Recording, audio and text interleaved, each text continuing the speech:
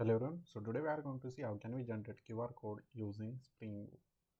So to generate a QR code, we'll use this JZing.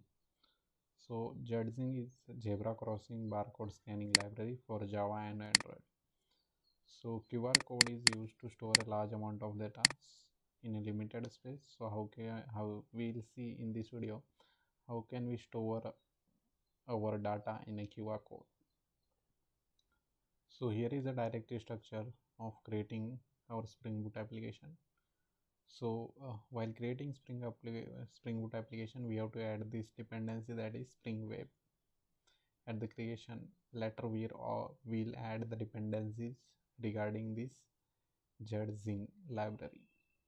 So firstly, we have to add Spring Web dependency. Then we have to add this dependency related to JZing, that is this core JZing dependency, and also this Java SE JZing dependency. So if you search on browser JZing dependency, Maven dependency, you will get the latest one. So your form will look like this. Next thing is here I have project, I will show here. So here next one is we have to create one controller. So here we can see I have created one controller. Here REST controller. As we are gonna test this application using Postman. So I have given here REST controller and request mapping as a QR.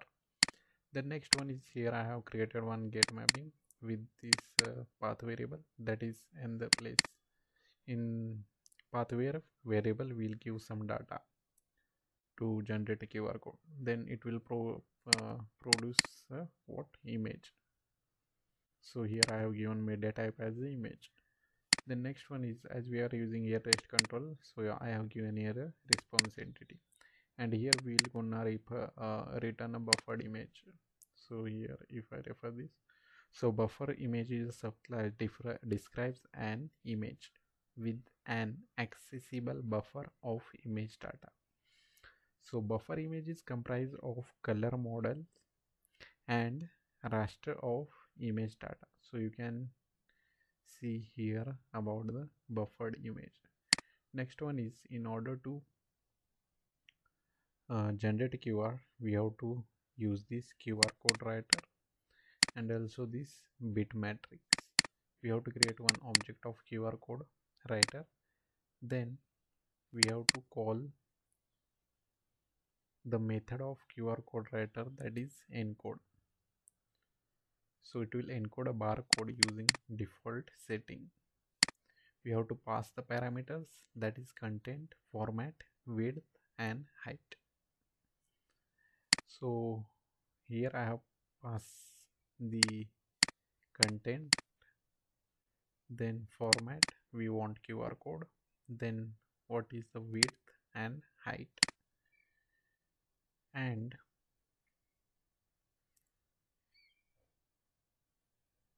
here we have to use matrix to image writer. So it will write a bit matrix to the buffered image files or stream, and it is provided here instead of core since it depends on the Java SE library. So to buffered image, so as we can see here description as written, here we have bit matrix and we want to convert it to or write it to buffered image. That's why we have to use this matrix to image writer. Then we have to give here a bit matrix, and at the end I am giving here HTTP status as OK. And also before running this application, one more thing we have to give is we have to manually add register a message converter for buffered image HTTP response, otherwise you will get a error. So make sure that you should register a message converter for a buffered image. As you can see I have here created. Now next thing is we have to run this application and test using the Postman. So if I go to the postman, and here I am giving the data. So let's suppose I have given only one data. So I have given only one.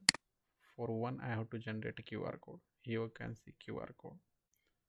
So if I do here, I will add some text, and if I hit this, you can see that it is becoming denser. If I give ABCD, I will add some data. Here we go. The data will be stored in this QR, our data. So if I add the content like this, and if I send, here we go. You can see how earlier we have given one, then there was very little blocks, but now as I given too much data, you can see that how these blocks are increasing. So this is a way we can generate a QR code using Spring Boot, and we have taken here a help of this JetZing library. So if you want to practice this, you can practice this. I will give the link of this blog in the description. So if you like this video, you can hit like button and subscribe to our channel.